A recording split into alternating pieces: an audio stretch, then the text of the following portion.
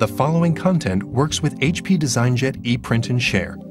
If you have not completed the setup yet, follow the instructions in the video Set up HP DesignJet ePrint and Share. With HP DesignJet ePrint and Share, the projects you send to print through the driver are automatically stored in the cloud. You can therefore retrieve them and print them again whenever you want. It is a very simple process. Open a file and send it to print.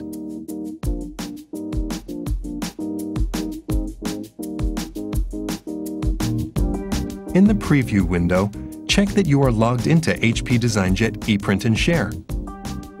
If you're not logged in, you can sign in directly here.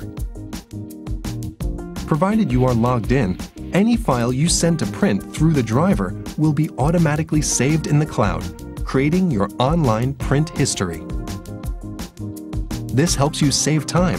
For example, if you share the ePrinter with other colleagues, you no longer have to search in the print queue for a file that you printed out on a previous occasion. Your online print history offers you a list of your own files. The print history also saves your previously chosen settings, so you won't have to reselect the settings to print out again. You can check your online print history from virtually anywhere. You can select any of the files for retrieving and printing out again.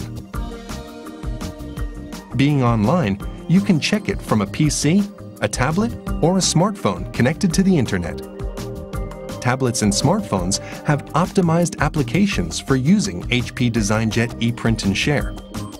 You can even access your online print history through the ePrinter touchscreen.